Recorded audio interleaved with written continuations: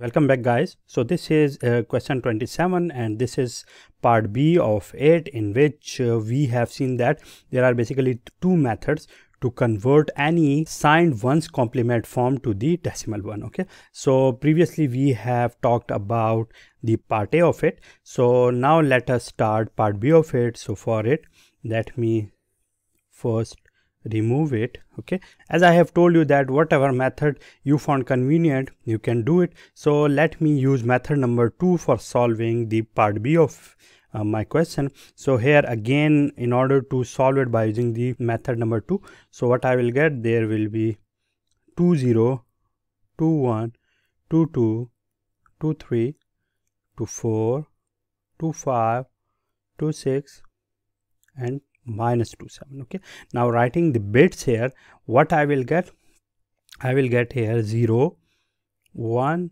1 1, okay, 0 1 and 00.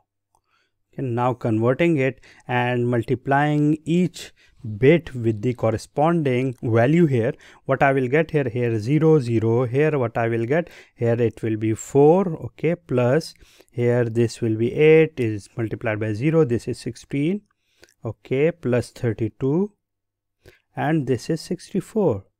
Okay, so converting them to the decimal equivalent, what I will get, 64 plus 32 is 96, 96 plus 4 is 100 and this is 116. So this is 116. This bit is already nullified by multiplying this term with the 0 and we have got this 116, which is already a positive number. So therefore the answer will remain same, which is 116. Okay, similarly, in order to solve it by using the method number 1 and this was a method number 2.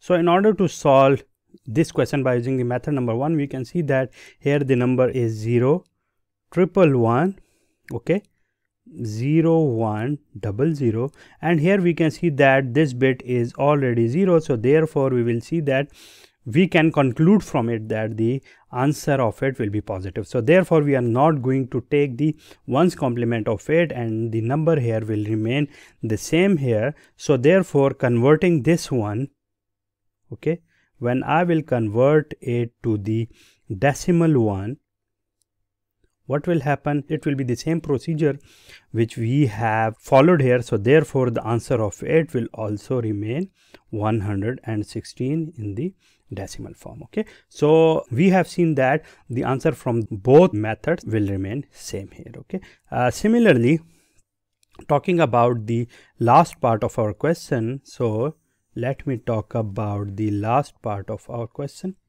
So the last part of our question is this one. Okay, and let us solve it by using the method number 2 again.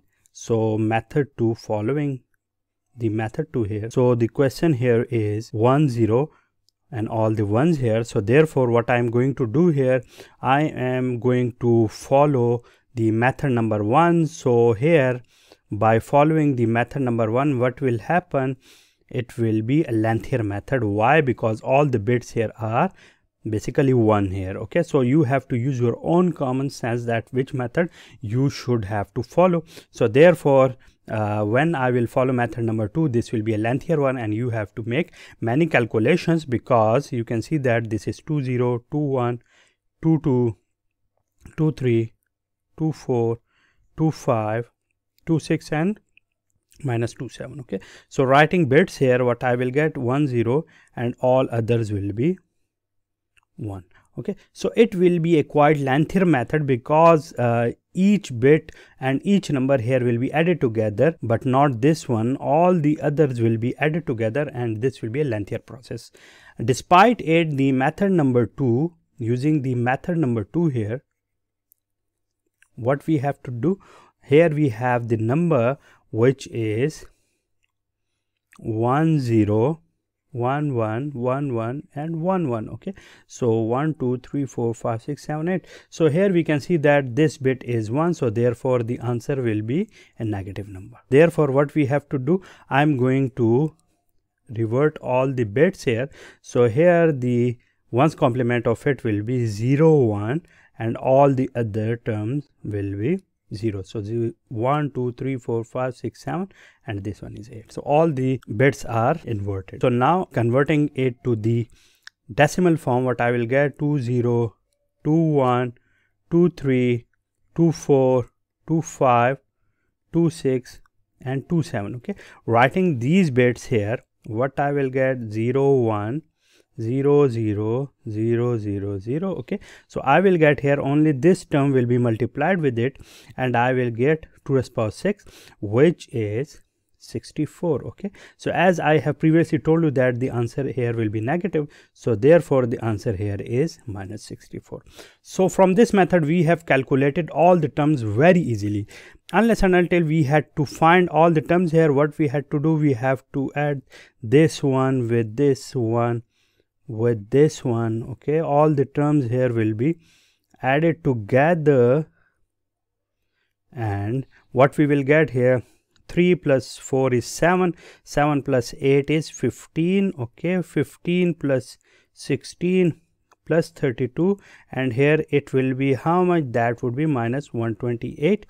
Okay, so 32 plus 16, this is how much, 48. So 48 plus 15 is how much, this will be 63. So minus 128 plus 63. Okay, sorry, this is 63.